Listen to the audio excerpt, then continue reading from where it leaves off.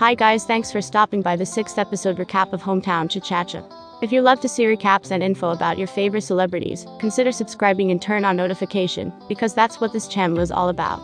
If you already have, thank you so much, you are one of the people I adore most. With the plot spoiler alert, let's get to the episode. After hearing from Du-sik that nothing happened between them, Hye-jin distances herself and leaves, saying she has an urgent matter to attend. Min-sun finds Hye-jin sitting in the dark in her wet cloths. After she settled up, she confessed to Min-sun about the kiss, and that Du-sik probably remembers it as well. Hye-jin doesn't answer when Min-sun asks her if she has feelings for Du-sik, but vows never to be involved with him again. Du-sik can concentrate on the book he's reading, especially when it says about a first kiss. So he set Hye-jin's umbrella to dry and stare at it. The next morning, Du-sik greets Hye-jin as usual when she walks into the cafe. But Hye-jin gets irritated by it and tells him that his concerns about her is annoying. Their talk gets interrupted by Chung-jae's and Juri's argument about Juri's poor grades. Du-sik sides with Juri about finding her dreams is more important than grades, while Chung-jae and Hye-jin argues otherwise. She continues to be cold to Du-sik, and even asks Chung-jae to take her order. As Du-sik walks out, he tells to himself that she must have remembered it all. Back in the cafe, Juri begs Chung-jae to let her get braces for her snaggletooth, and in return, she will study harder. Chung-jae straight away rejects it by saying that the snaggletooth is what beautifies her. So Juri turns to Hye-jin hoping for some professional opinion. To her disappointment, Hye-jin agrees with Chung-jae. Ha-jung stops by the clinic as advised, and Hye-jin concludes her issue isn't severe. Ha-jung tells her that she is so much relieved that she rented out the place for a dental clinic, and marveled the thought of how everything started with Du-sik lending out her bathroom slippers. But Hye-jin doesn't give it much interest. On her way out, Ha-jung notes a plant that is about to bloom.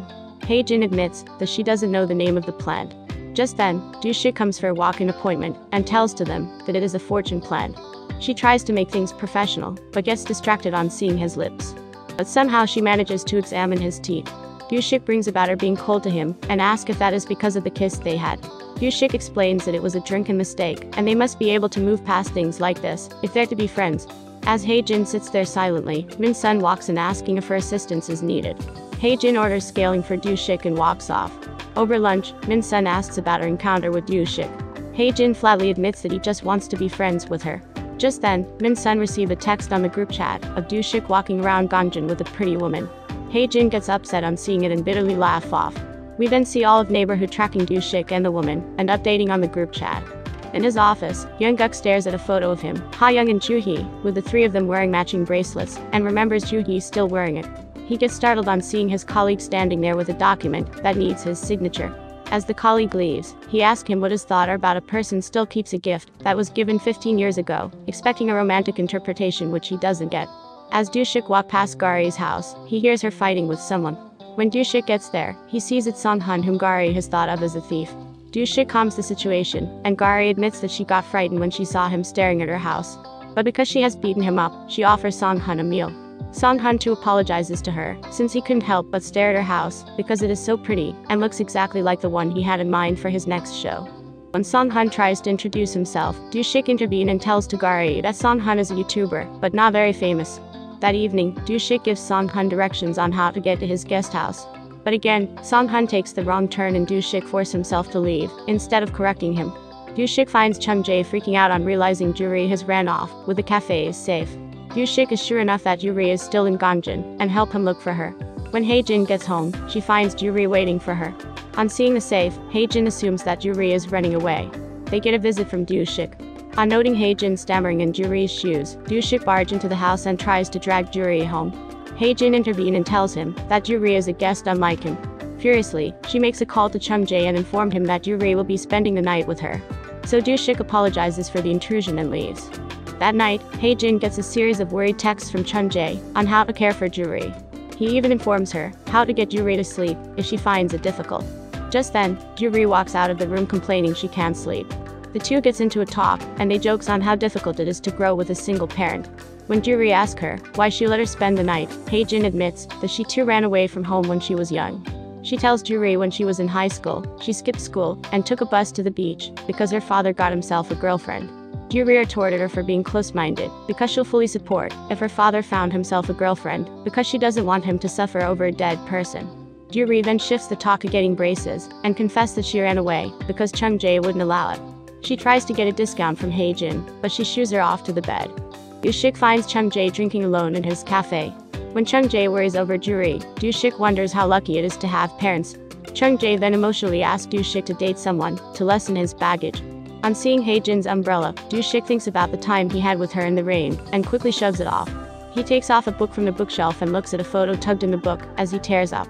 The next day, Hye-jin takes Juri to the cafe, and makes her apologize. Once she's gone, Hye-jin tries to explain to Chung-jae that Juri is not a kid, and to consider what she wants as well. On seeing Du-sik and a woman again, Hye-jin goes to Yoon-kung's supermarket, and buys out all the sausage snacks. Later that day, everyone gather up for the neighbors' meeting. Young-guk informs the gathering about the upcoming annual festival. When he mentioned the cash prizes that has being organized, everyone becomes interested in the event. Nam-suk and others brings out about things being over between Du-sik and Hye-jin. Hye-jin angrily tells to them that there was nothing to begin with, and warns them not to gossip about her. As she walks out, Du-sik follows after her, trying to calm her down. But Hye-jin let out her anger on Du-sik as well, and tells him that she don't be friends with just anyone. Hurt by it, Du-sik walks off after returning her umbrella. In the following days, everyone is busy with the festival. Mi-sun drags Hye-jin along to watch the festival with her, hoping that she could hang out with Yoon-chul. Du-sik and Hye-jin ignore each other when they're into each other. During the festival, Du-sik notes Juri limping. So he goes to Hye-jin to get her help. Hye-jin notes that Juri's ankle is in bad shape, and insists her to go to the hospital. But Juri refuses, because she's determined to win the prize, and use it to get braces. Juri limps onto the stage.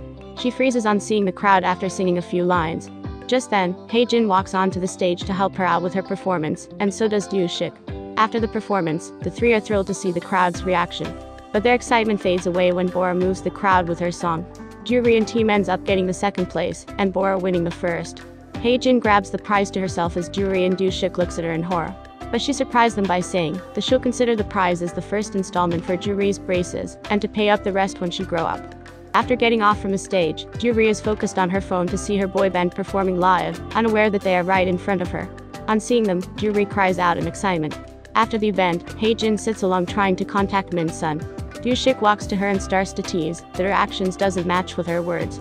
He tells her to stop drawing imaginary boundaries and enjoy things as much as she wants. As the boy group leaves, Juri limps after them trying to talk with Jun. So Chung-jae piggyback her and they scream out for Jun. Jun notices her snaggletooth, and remembers that Juri is the one who called him a fake at the cafe. He decides to let it slide because she's cute.